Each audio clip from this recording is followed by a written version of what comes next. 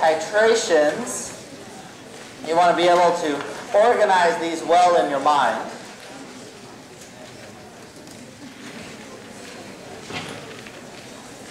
Okay, so we're going to do a particular example. I'm going to have 25.00 milliliters of 0.100 molar NH3. And I have a K what for NH3? Well, it's a base, so it better be a KB. NH3 is a base. Okay, I'm going to titrate this with HCl. And it's going to be 0.100 molar. Okay? So the first part, part A. What I do before I even tell you the first, well, I'll write it down first. I want to know, I went crazy on you here. POH after 10 milliliters of HCl is added. Usually we ask you for the pH. This is POH. Okay. First, before I even start, I like to know what type of titration this is. So NH3 is what kind of base? Weak base. What's this? Strong. Yeah, so this is a weak base, strong acid titration. It matters. Okay. You'll see how it matters in just a little bit. So, to start part A, the key thing to always know when you're doing a titration, how many moles, or I prefer to use millimoles, how many millimoles of acid and base exist. So I'm going to do that first. The NH3 is never going to change because the volume won't change. So for the base, NH3, again, this will not change because we're only adding acid, we're not changing the base volume. 25 milliliters times 0.1. If you're a math savant, you can do this in your head. It's 2.5 millimoles. Okay, now let's do the HCl. This one will always change because we'll keep adding it and adding it. 10 milliliters is the first one for this part, times its concentration, also 0.1. So this is 1.0 millimoles.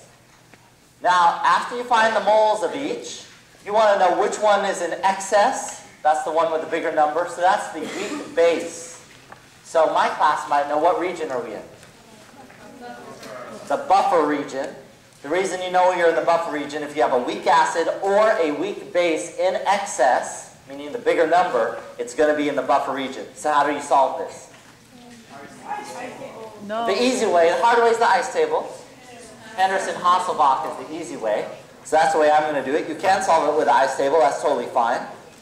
I just don't want to waste my time in my life. No, it's not a waste of your life.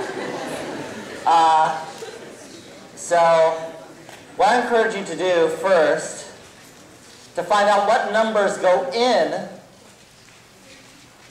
what numbers will go into the ice table. So I encourage you to write the reaction first. This is the stoichiometric reaction. And I use moles here because I want to know what the leftover moles are. By the way, how do I know I have to do stoichiometry here? I must do stoichiometry at this point. I cannot do that. If you're using ice table, you can't do it yet. Okay, just a second. If you have non-zero numbers here, you must do stoichiometry first. If you have non-zero numbers here, so you cannot go, if you're using the ice table, you can't go straight to it. You must do stoichiometry because these are both not zero. And that's always going to be true in a buffer problem. Whenever you have a buffer, you have to do this part first, what's called the stoichiometric part of the problem. So these are zeros. And you find the smallest number in the reactants and you subtract it, minus 1.0. And then add it to the product side, plus 1.0. So you get 1.5, 0, 1.0, 1.0. Now I can use the Henderson-Hasselbalch because I have the base here, or acid, sorry. I have an acid and I have base. That's why it's the buffer region, or why you can use Henderson-Hasselbalch. pH equals pKa plus the log of the base over the acid equals pKa. Well, I don't have pKa, I have Kb.